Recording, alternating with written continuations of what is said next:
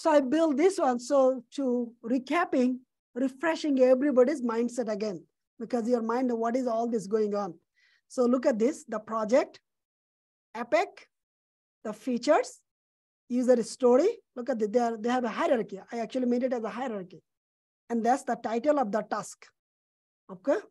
And all the task title, sorry, that's the title and all the who is actually doing all of this. So when you create a task, actually give the specific name in the sprint board, right? And the development team members, based on your role, you actually give the title of your project or of your task.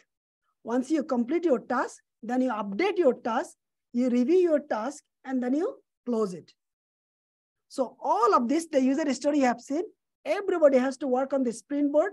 They have to update their task. They have to review their task. They have to create the documentation. They have to update their documentation. And finally, they have to attach their documentation. And finally, they have to close their task. So you start from here, you end from here, and then in between your work actually moving forward. Any question on it? This is the important part, because that's the where everybody will see your punctuation. Your work is maintain, update from the sprint board, and that's actually the whole team knows your work actually moving forward or not. Because all of this code base has been seen, manager doesn't look at it. The business side, they will not come look at it. It's only the backend engineer, front-end engineer, quality assurance engineer, they will come and look at it for their testing purposes. But everybody looks on the sprint board. That's that they know how the project is moving forward or not. And this is the reason. This is the reason where you get stuck. If you do not do the estimation properly, you will have the issues to deliver your work.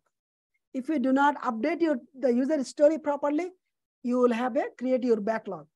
And if you do not do the review properly, your code will not be valid also.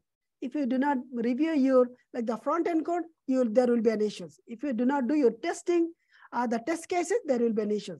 That's the reason you create the task. Make sure in a development team, you always review your work, always with somebody to protect yourself. And all this actually goes with the user story. All the task goes with the user story. And this is actually, I gave the title.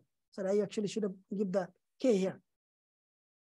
And this is, I'm stopping so you guys know.